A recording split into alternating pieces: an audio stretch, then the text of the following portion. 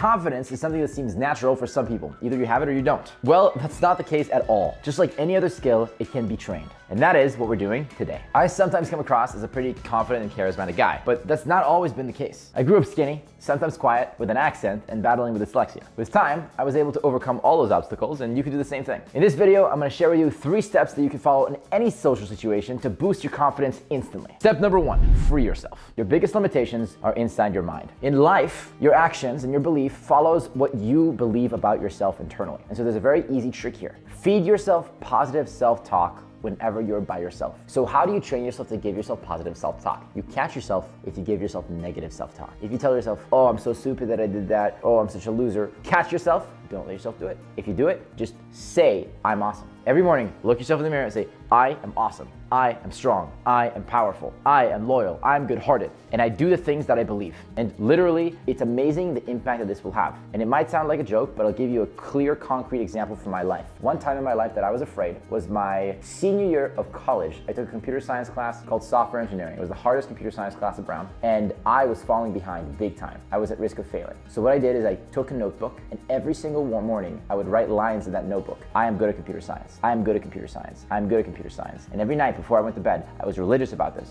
I would write in that notebook. And I believed at the time that I was not good at computer science. This is brainwashing yourself, and it's one of the healthiest things that you can do for yourself, because this is a limiting belief. There's no reason for you to believe this thing. And so if you write, I'm confident, I'm confident, I'm confident, you'll be surprised. You'll start acting confident, little by little by little. Affirmations are literal magic. It's magic spells that you can write for yourself. So write affirmations, say them to yourself in the mirror, say them to yourself when you're alone. And what I highly recommend is, especially if you're feeling low, record yourself in a voice memo saying the things that you want to be said about you, and then listen to them back to yourself. Step number 2, project confidence. Many years ago, I read a book called The 4-Hour Workweek by Tim Ferriss, and they had a trick there called comfort challenges. And so I did all these comfort challenges before college because I did not want to drink when I was in college, and I wanted to have confidence without needing to drink. So I would go to a Starbucks and I would literally lie down on the ground for 15 seconds until somebody shook me awake to make sure I'm alive. I would try to negotiate for a 15% discount for coffee, just to put myself in situations that would make me feel a little bit nervous. And guess what? The more you do these things, the less you become shy, and the less inhibitions you have. You just go do. You exercise the muscle of doing, and then doing becomes easier. Before I read this book, I read another book, one of my favorites, How to Win Friends by Dale Carnegie. And there's an entire chapter in that book about smiling. And what's amazing in smiling is it's reciprocal. If I smile at you, you typically will smile back at me. So I combined them together, and I invented a game for myself. Every time I walk down the street and I see a stranger, I lock eyes with them and I smile in their direction. And my goal is I send so much positive energy in this direction that they can't not send it back. And Tony Robbins has a rule, the mind follows the body. And here's the thing, if you smile, physiologically, your brain will start to be happy. Just this interaction created joy, created happiness, created confidence.